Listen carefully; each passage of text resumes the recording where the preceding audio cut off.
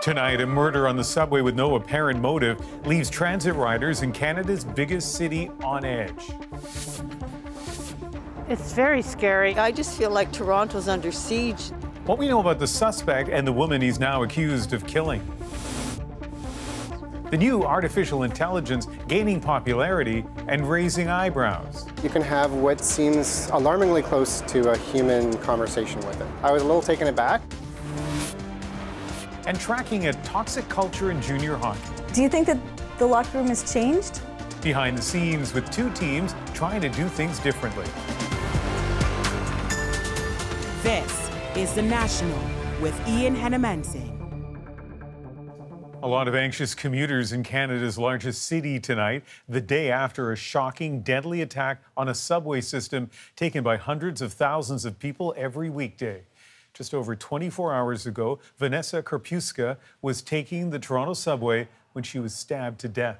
Police say the suspect was a complete stranger. Another woman was also stabbed. She survived. As Katie Nicholson shows us now, this is just the latest in a string of violent assaults this year that has riders on edge and the mayor calling for action. For transit riders in Toronto, an uneasy morning commute the day after a random deadly attack.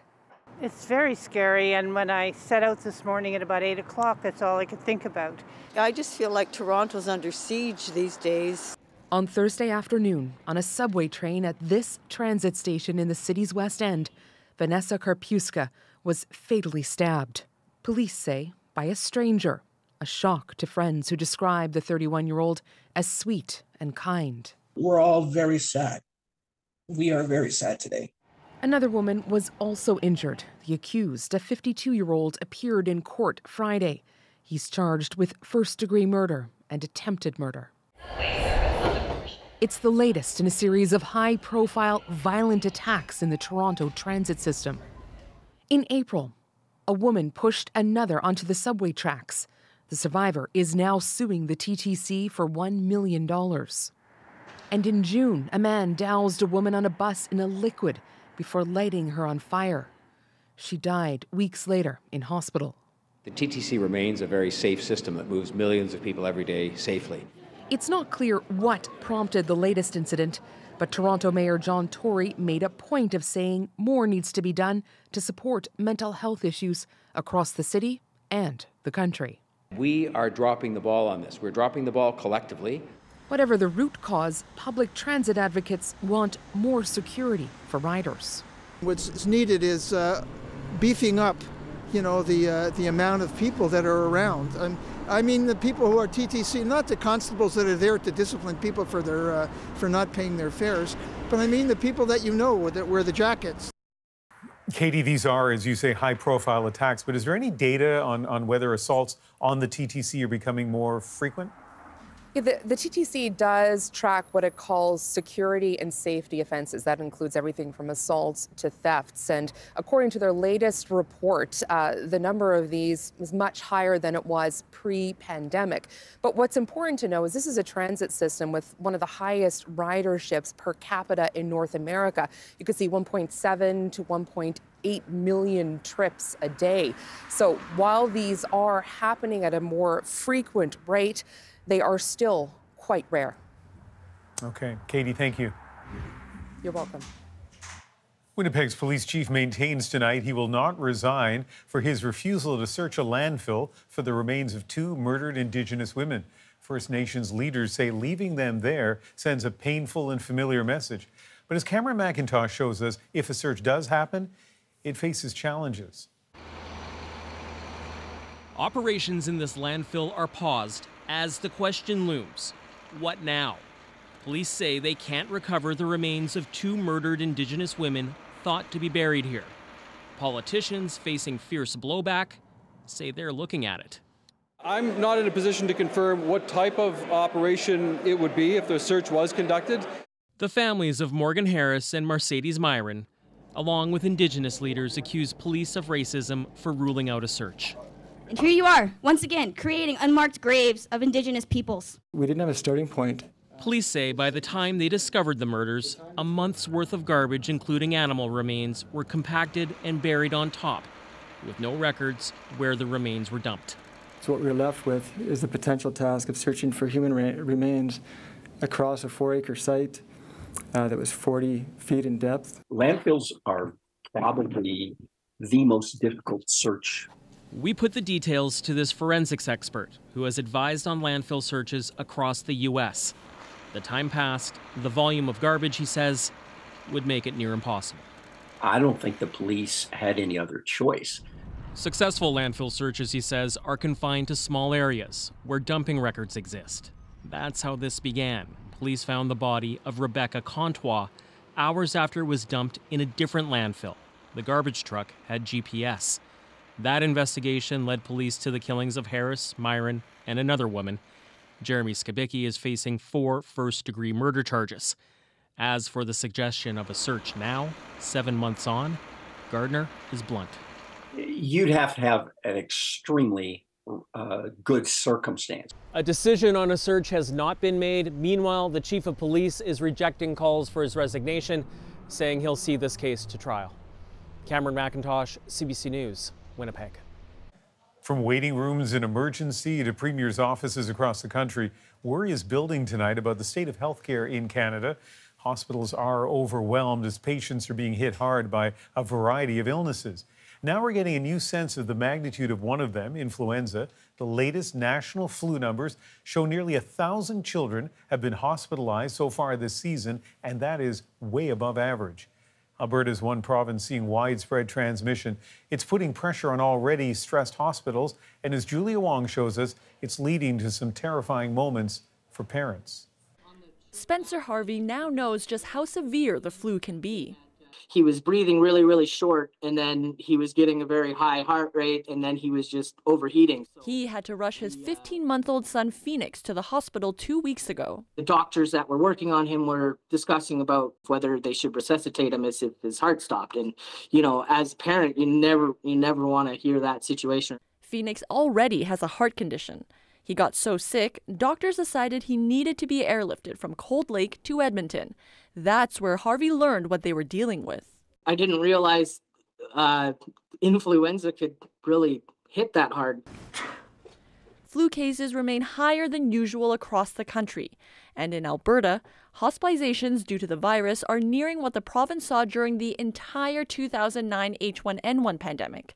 And there are still many months to go. I've been practicing for a little over a decade, and this is the worst I've seen it in terms of pediatric viral illnesses. BC confirms 6 children have now died from the flu this fall. The province is opening drop-in clinics to boost vaccination numbers. We all need to do everything we can right now to try to slow down transmission, and I think that means trying to be more conservative about keeping kids home right now. There is some optimism, though. It appears right now that we have peaked in terms of this current bout of flu. So I think it's going to take a few weeks for this strain on our hospitals to ease, even if indeed we have peaked in the community. Phoenix is now back home and recovering. Truly, truly grateful for how they treated my boy. They definitely saved his life. Doctors are stressing the importance of getting vaccinated, even if you've already had the flu, since there's typically another wave of influenza in the spring. Julia Wong, CBC News, Edmonton. And flu is just the latest virus taking a toll on Canada's strained healthcare system.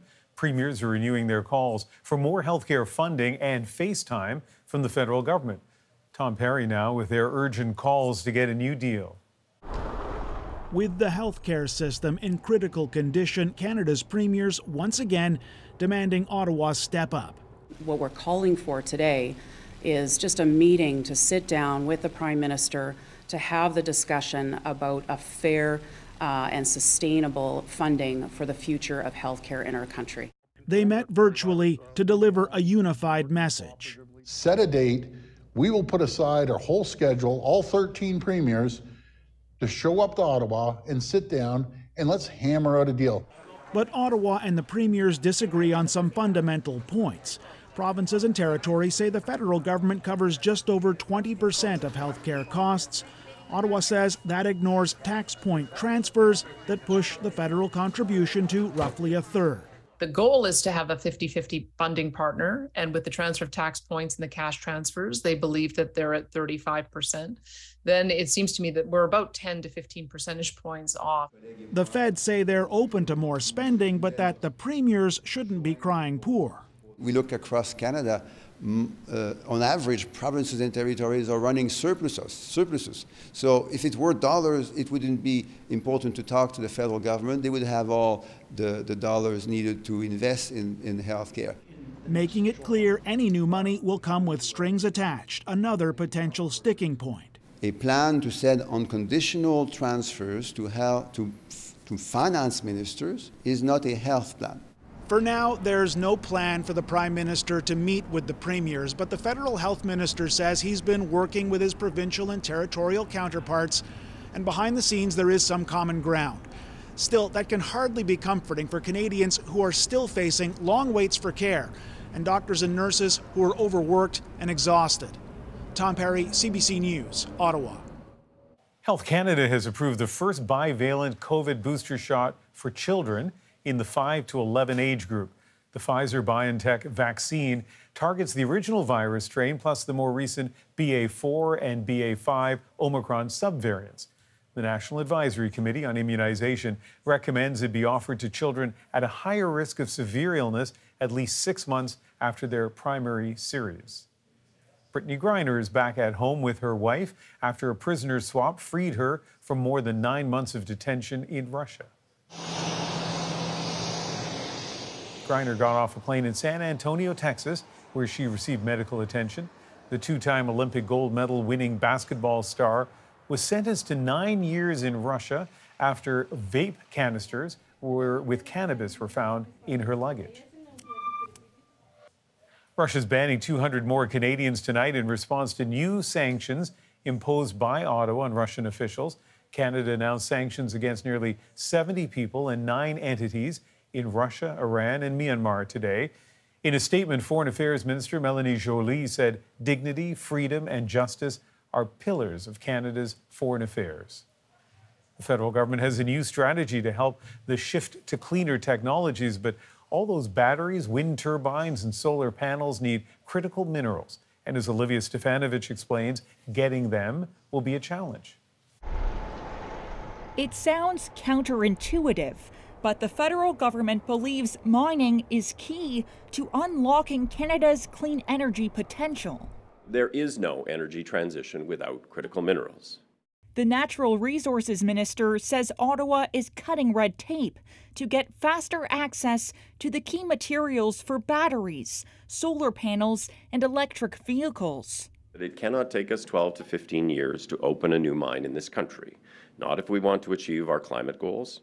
As much of the world transitions to cleaner energy, the World Bank expects a 500% increase in demand for these elements, lithium, graphite, and copper, by 2050. Even though Ottawa is spending almost $4 billion to speed up new project approvals, critics say the plan still lacks major investment. Some of the examples of where these processes have dragged out actually have to do with markets and companies just not being able to find the capital. Without these changes, there are concerns Canada will remain dependent on other countries and lag behind the United States. They're actually putting money directly in where they want to see results, including in Canada. But this Indigenous leader says consent cannot be rushed. They want to fast track everything, and yet they don't have the commitment to fast track the needs of our people. His community is located in a part of Ontario that is rich in many sought-after minerals. The First Nation doesn't want it developed. We must have a say, we will have a say, and we will defend our rights. The pressure is on Canada to produce more raw materials for clean technology. The challenge will be how to achieve it without cutting environmental corners and respecting Indigenous rights. Olivia Stefanovich, CBC News, Ottawa.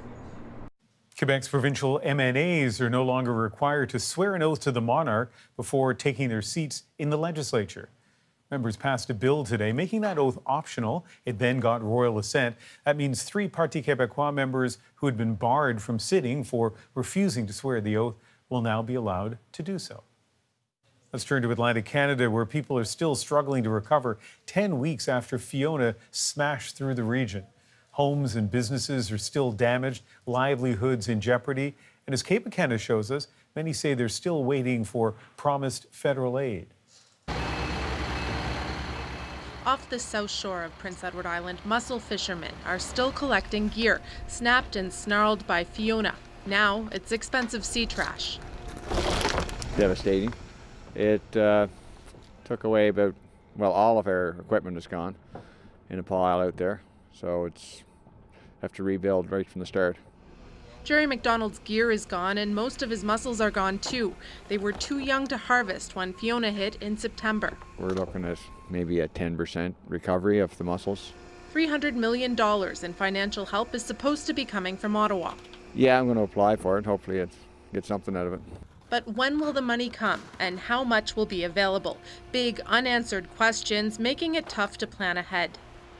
This Nova Scotia seafood plant ships crab and lobster around the world. It's the biggest employer in its seaside community. It's closed while it deals with millions of dollars in damage, paying for new equipment out of pocket. It's impacted us in the fact that we're negotiating with our bank. We have to extend our lines of credit. There's an additional cost to that. Management says it's applied for relief funding and needs that money soon. It's desperate times and we need to get some answers from government. Don't make the announcement and then not follow up. Back on PEI, cottage owners also continued to pick up the pieces. Insurance aside, there's no fund for secondary homes. People are left then with giving up homes that potentially have been in their family for many, many decades.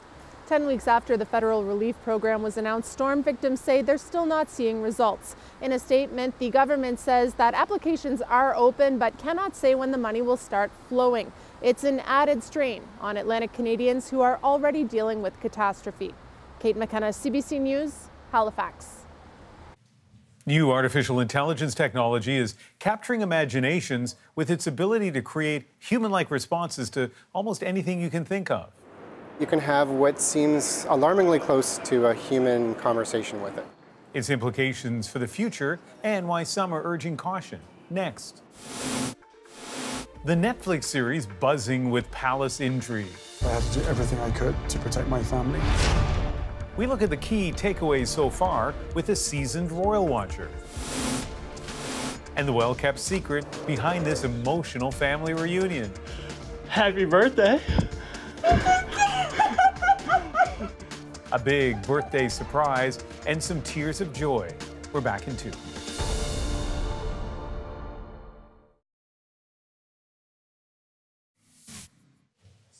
Former Minneapolis police officer J. Alexander King has been sentenced again for his role in the death of George Flyod, this time to 3.5 years in prison on a state charge of aiding and abetting second-degree manslaughter. King is already serving a 3-year federal sentence for violating Floyd's civil rights. King kneeled on Floyd's back as Officer Derek Chauvin knelt on his neck for 9 minutes, causing his death. As we mentioned earlier, the onslaught of severe respiratory infections is straining hospitals, and it's not just in Canada. The U.S. also struggling with an early flu surge combined with RSV and COVID. As Chris Reyes shows us, with the holidays approaching, there is concern about the next few weeks. This is the frightening scene in many hospitals across the U.S. Children in ICUs, emergency rooms at capacity. Imagine having 10 families check into the ER every single hour for 24 hours. Public health experts blame a triple punch of COVID, the flu, and RSV, or respiratory syncytial virus, spreading early and quickly across the country. According to Johns Hopkins, nearly 80% of U.S. ICUs are occupied as of the first week of December. While COVID numbers are nowhere near last year's peak levels, they are trending upwards. Nationwide, COVID hospitalizations are up almost 30% from 2 weeks ago. Flu hospitalizations are also on the rise, according to the CDC. I think the big thing is this is our first winter season that people have really backed off on a lot of the measures that we used to be taking as individuals. With most mask mandates and social distancing rules gone. Your president and I care about you, and we want to make sure that you stay healthy. The White House is pleading with the public to get both the flu shot and an updated COVID booster ahead of holiday gatherings. The virus out there today is very different. And so that's why we need an updated vaccine, because it targets the virus that's out there. For some families, the message is hitting hard through experience. This is the worst flu season for my family ever. Some public health experts warn a return to masking could be possible. I think it's quite possible that we might get to a point that, oh, okay, we're going to have to bring these measures back at this point. Otherwise, we'll overwhelm the health system again. The reality, another season of vigilance for a pandemic-wary public. Chris Reyes, CBC News, New York. Now to a new artificial intelligence tool that's getting a lot of attention. It's being called the most advanced tech of its kind. Nisha Patel shows us how it works and its potential pitfalls. Ash Momo is testing out a new tech tool. Tell me a story about fairies and elephants. ChatGPT is an artificial intelligence prototype. Give it a task, and it pulls information from across the internet to create a solution. Momo advises businesses on innovation, so he's seen a lot of technology. You can have what seems alarmingly close to a human conversation with it. So I was a little taken aback. ChatGPT can write poems, college-level essays, computer code. It's better at some things than others. Since it debuted last week, more than 1 million users have signed up. People whose job it is to create those kinds of short texts that are maybe fictional or entertaining, those jobs could be at least augmented by ChatGPT.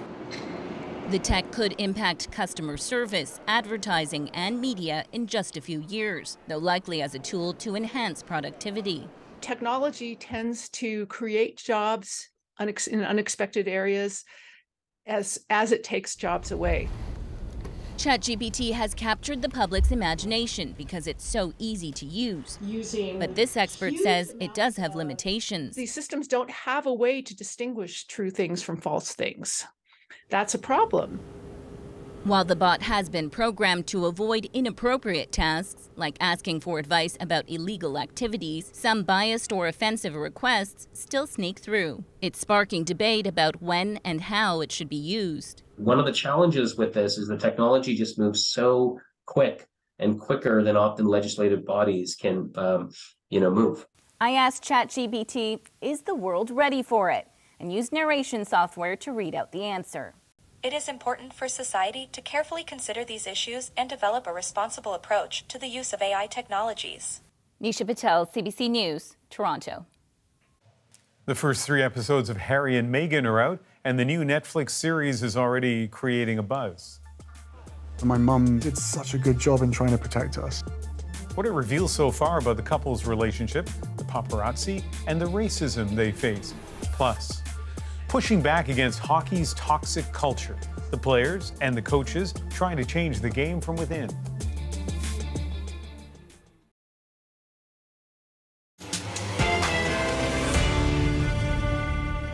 All the things we were nervous about of it getting out, okay, don't worry, it's fine. And then that very quickly changed. Prince Harry and Meghan talk about race, their families, and the paparazzi's relentless pursuit in a new Netflix series. 3 episodes have been released. There are 3 more to come. So far, no bombshells like some of the Harry and Meghan's earlier interviews, but still there are some new insights. Well, let's chat about this series with Afia Hagan, a broadcaster and journalist in London. Thanks for joining us. Thanks for having me. You have watched those first 3 episodes really closely, and I know a lot of people who are looking at this newscast now probably haven't had that opportunity. So what would you tell them is kind of the most notable part of those first 3 episodes? Well, there's a few main takeaways, I think. First of all, that this is really about Harry and Meghan's love story. We get to learn a lot about how they met. They met on Instagram, which I think a lot of people didn't know. Harry saw Meghan on a mutual friend's feed, and they got in touch with each other. And also about there's lots of pictures and videos of their life together. We get to hear Archie's voice for the very first time. We get to see Lilibet and Archie and see their family life, see their house in Munster. Despacito. So it's really a lot about their love story. We also get to hear about the press and how the press have played a part in Harry's life from when he was younger. You know, he talks about never remembering going on holiday without the paparazzi being there. My mum did such a good job in trying to protect us. She took it upon herself to basically confront these people. Excuse me. As a parent, could I ask you to respect my children's space? And right up until now, until the part that the press have played, whether it's paparazzi hounding Meghan when she was in Toronto filming Suits, or the way that the press write about the couple. There was also some really great pieces on the effects of colonialism and the empire and the effects that that still has today. Two of the key themes in I watched the first two episodes are, and you touched on this, the paparazzi and racism in terms of the way that that Meghan was covered in the UK. Both of those have been talked about before. Was there anything in that surprised you this time around? No, there was nothing new, certainly, that we learned. But I think what we already knew was kind of fleshed out and was panned out. So Harry talked about, both Harry and Meghan talked about actually when the story broke of them dating, but Meghan was still working on Suits, and how the paparazzi pursued her in Toronto. So I would say to the police, if any other woman in Toronto right now said to you, I have 6 grown men who are sleeping in their cars around my house and following me everywhere that I go and I feel scared, wouldn't you say that it was stalking? And they said, yes, but there's really nothing we can do because of who you're dating. There was a death threat, and then she had to have increased security with evasive drivers and things like that. And then also talking about the press and the way the press wrote about Meghan when they figured out that she was biracial, the headlines seemed to turn. Very different to be a minority but not be treated as a minority right off the bat. But obviously now people are very aware of my race because they made it such an issue when I went to the UK. But before that, most people didn't treat me like a Black woman. So that talk didn't have to happen for me. And it was kind of, you know, it's the institutionalized racism, I think, in the British media, and unconscious bias, you know, things that people don't even notice that are there and have been there for so long, contributed to those headlines, contributed to those stories and the way that they were written. As I watched it, I felt to myself that this is a carefully controlled message or set of messages approved by Harry and Meghan, not a journalistic documentary done by somebody independently. If it had been that, are there parts of their story that you think would have been told or should have been told that aren't included in this? You're absolutely right in saying they have curated parts of their life that they want us to see. And yes, I guess if you wanted to have it more balanced, you perhaps would have other members of Harry's family there talking about what it was like when perhaps Meghan joined the royal family, if you wanted that side. I think Harry and Meghan, when it comes to their life, they're telling us about their love story. The next 3 episodes are going to cover Megxit, their wedding, and what happens after that. They are good in certain ways at bearing all and bearing everything. I don't think there's anything perhaps that they have left out that we would want to know. But I think maybe if we did want more of a journalistic side to it, then we would need to hear from Harry's family to hear about how they embraced them, what it was like when they joined the family, the discussions over Megxit, the discussions over the roles for Harry and Meghan going forward, because there is 2 sides to every story. Fiona, 3 more episodes are going to drop on this. Any idea what we might expect or what you hope to see in those remaining episodes? That's a really good question. We got a new 30-second teaser at the end of episode 3, and it kind of points towards Megxit. It certainly points towards the press again.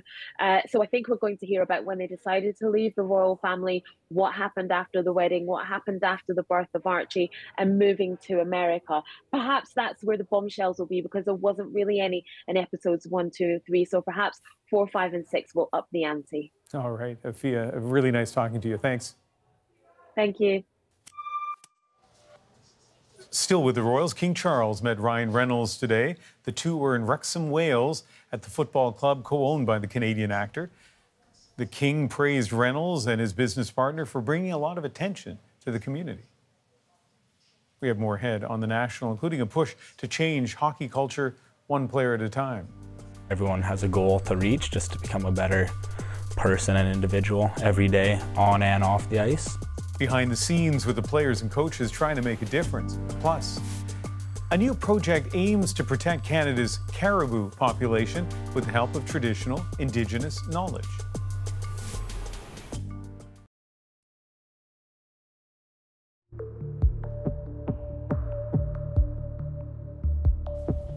The World Junior Hockey Championships hit the ice later this month, but it comes at a moment of crisis for Hockey Canada, dealing with damaging allegations about how it handled sexual assault claims. The controversy has led some to take a second look at hockey culture and make a change.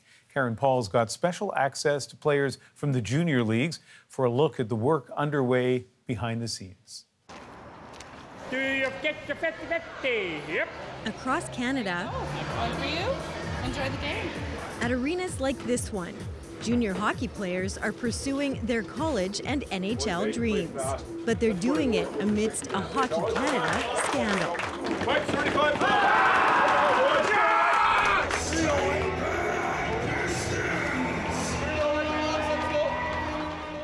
Usually what goes in the locker room stays in the locker room. Hi. Hey. Yeah, grab a spot.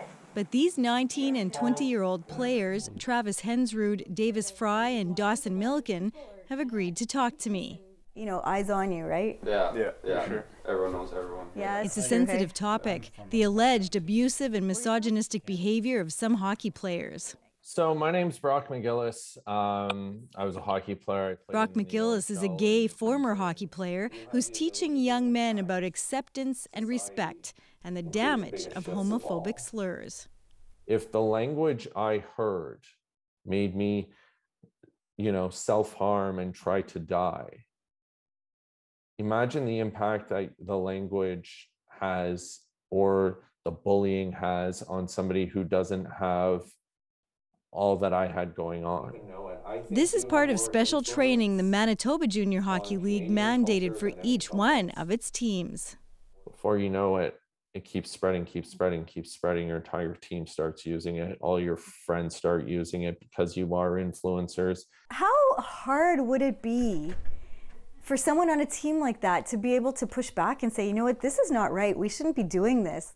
It takes a lot of guts for a guy to stand up, but when you do, that your voice is loud and other people will follow with what you say. It usually takes that one guy to speak up and create that culture of, listen, we're not going to do that. Do you think that the locker room has changed? I think when I was younger, there was obviously more of people didn't really care what they said. And now I think we're older and know the consequences. Everyone has a goal to reach, just to become a better person and individual every day, on and off the ice. Guys hold each other accountable for what they do say and just treat everyone how you want to be treated, basically.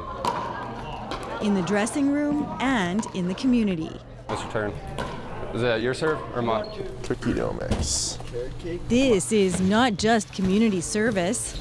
We'll come here in December and do like food hampers. It's meant to get players outside their insular hockey bubble, pushing them out of their comfort zones.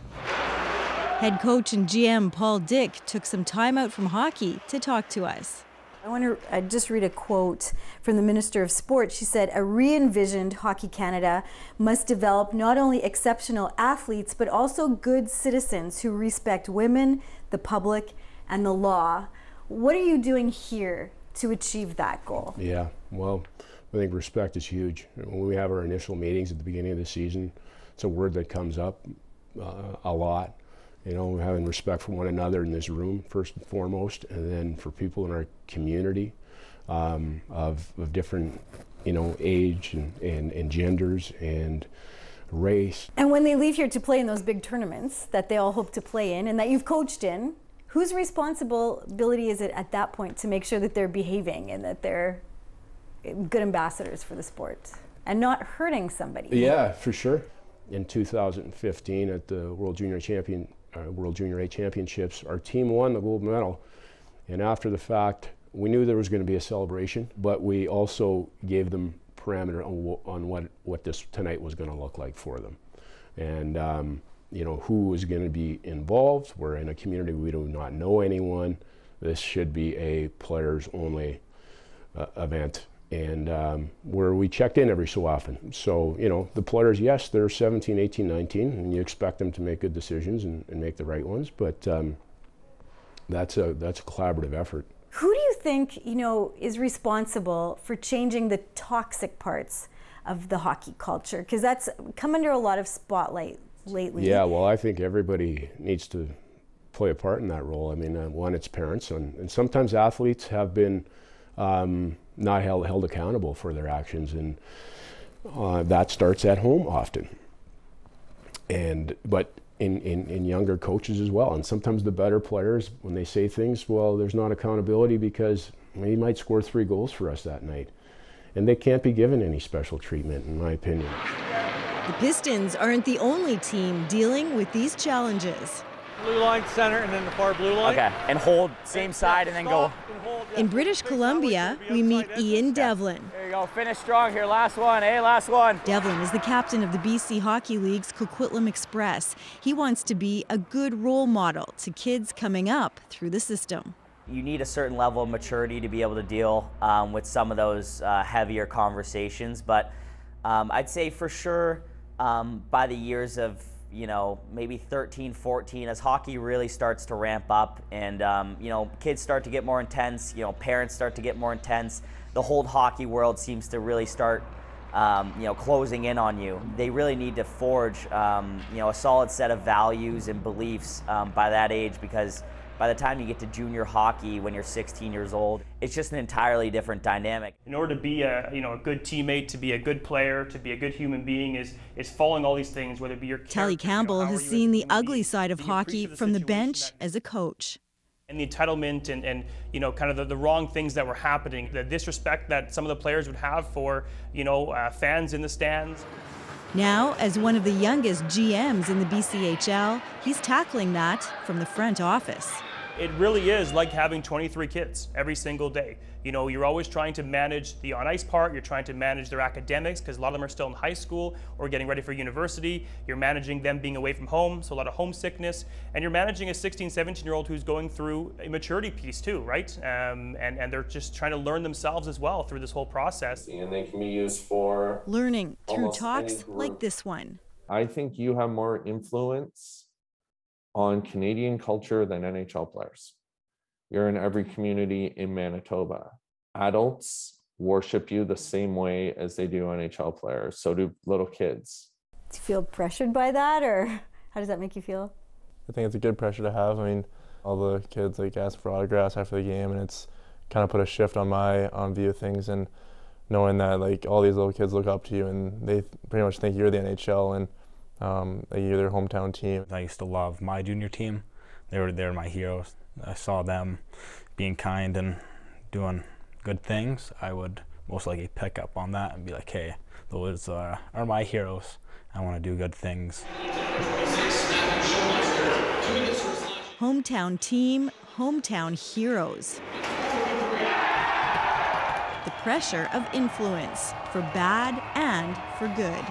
Karen Pauls, CBC News, Steinbach, Manitoba. That training program, organized by the Manitoba Junior Hockey League, also includes anti-racism seminars focusing on Indigenous issues. Other leagues across Canada have similar programs, hoping talk about changing the culture gets put into action. A new project in Alberta is aiming to incorporate traditional Indigenous knowledge into its caribou monitoring program. It's a special animal that needs to be protected.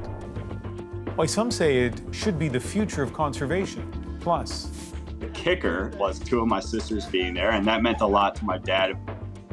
3 Newfoundland children bring tears of joy to their parents' eyes in our moment. But first, Remember this well-dressed little guy? Hard to believe it's been a decade since the IKEA monkey came into our lives. It was 2012 when a woman's pet named Darwin escaped from his crate before heading inside a Toronto IKEA. Decked out in a stylish winter jacket, out came the cameras, and a star was born. So where is Darwin now, 10 years later? Well, shortly after the story broke, his owner was fined for having a prohibited animal, and realizing she couldn't properly care for him, sent him to live in an animal sanctuary outside the city, where he still is to this day. We're told he's doing well, if not a bit shy. Happy anniversary to Darwin.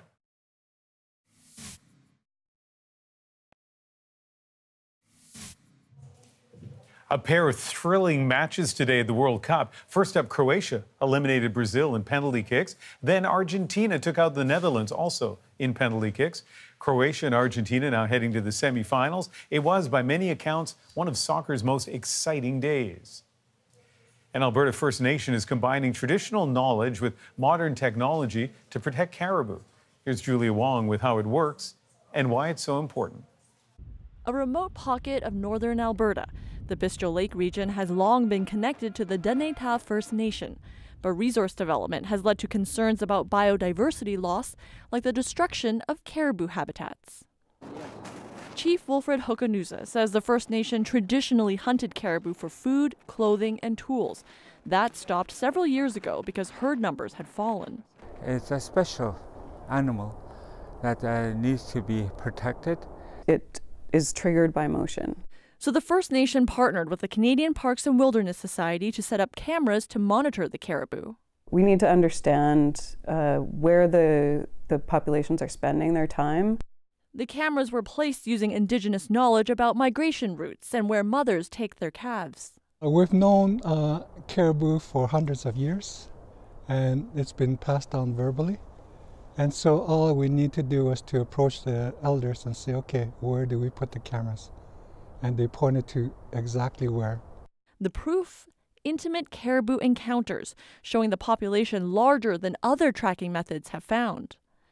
This is the Heritage Trail. An example, they say, of the impact traditional knowledge can have on conservation work. Information that is available in traditional knowledge and Western science would not otherwise be known had these two knowledge systems come together in this way. Both groups want the region to be designated an Indigenous protected area where the First Nation would play a lead role. We don't believe that we'll be able to halt and reverse the biodiversity crisis without the leadership of Indigenous nations across the country. Collaborations rooted in centuries of Indigenous experience, with the aim to preserve this world for many years to come. Julia Wong, CBC News, Edmonton. Love this next story. This photo's an aftermath of an emotional reunion. The Collins children decided to give their dad a terrific gift for his 60th birthday, traveling from Newfoundland to Florida. But here's the key. It was a surprise. The moving video has been touching hearts online, and tonight the Collins family reunion party is our moment. Happy birthday. Like most people, me and two of my siblings feel like we have the best dad on the planet. He's the most supportive man. He's a sweetheart. And it's his 60th birthday coming up. They own a home down in Florida. It's a big ordeal. We're traveling, 3,000 miles to go surprise our parents. We didn't know what the reaction was going to be. I did bring you a birthday gift, though. The kicker was two of my sisters being there, and that meant a lot to my dad. Two of them are the most amazing people on the planet. We mean that, we feel that, and they deserve this 100%. And I'm glad that we got to do this for him, because who knows? We were placing bets on whether or not he was going to cry or not. Apart from surprising dad already and having that moment with him, the bonus is that we seem to have touched a lot of people with the video, and that almost means more. That is exactly what the moment is designed to show. How fantastic. I am a big fan, by the way, of those surprise visits, especially when you have to go far away to do that. My kids, by the way, did a fantastic thing for my 60th, but they live in Vancouver, so less drama on the travel, more drama on the back end.